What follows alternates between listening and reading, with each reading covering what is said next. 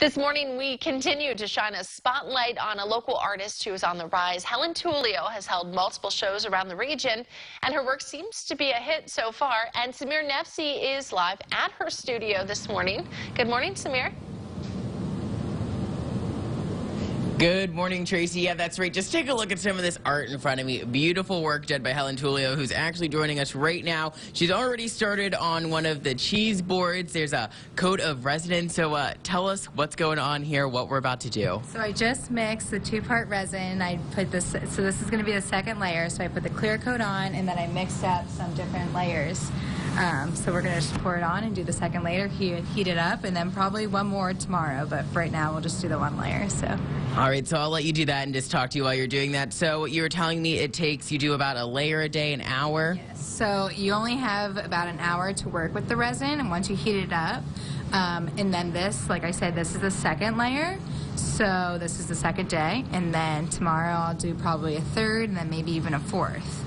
And then we should finish it up day 5, sand it down, and ready to go.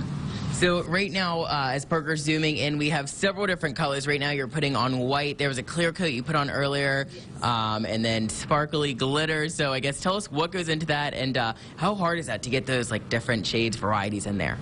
So every time I do one, I kind of learn a little more. So there's different techniques to get a different look. Right before, so this is actually acrylic paint mixed in. That's the white. I've had some powder pigments coming in, and yeah, so every time you just learn a little more, and you just kind of learn as you go, but it's pretty fun. So this is the powder pigment that I'm using right now, this color. Oh, wow. And you can see like the different, it has a little more coloring to it, and so yeah.